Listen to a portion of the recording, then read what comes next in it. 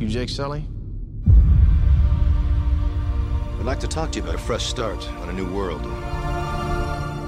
You'd be making a difference.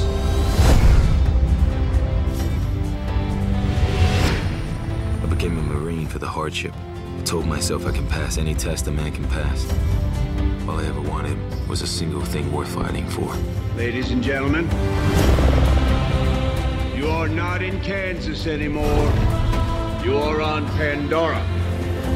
You should see your faces. We have an indigenous population called the Na'vi. They are very hard to kill. This is why we're here.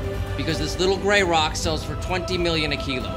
Their village happens to be resting on the richest deposit, and they need to relocate. Those savages are threatening our whole operation. We're on the brink of war, and you're supposed to be finding a diplomatic solution. The concept is to drive these remotely controlled bodies, called avatars. They're grown from human DNA, mixed with DNA of the natives. Marine in an avatar body. That's a potent mix. You get me what I need, I'll see to it you get your legs back. Your real legs. Hell yeah, sir. Looks like you. This is your avatar. Just relax and let your mind go blank. It shouldn't be hard for you.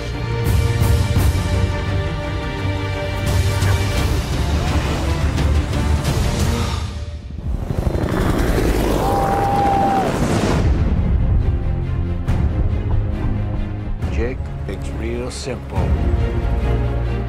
want you to learn from the inside. I want you to gain their trust.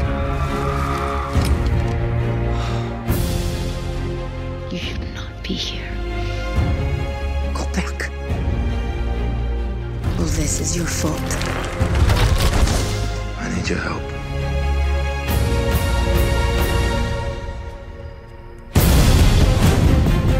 Outstanding.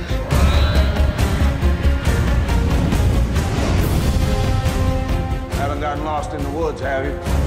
Did you forget what team you're playing for? Strong prey on the weak, and nobody does a thing. You've got 1 hour. You knew this would happen? Everything changed. Jake, it's crazy here. Quaritch is rolling and there's no stopping him. We're going up against gunships with bows and arrows. Well, I guess we better stop him.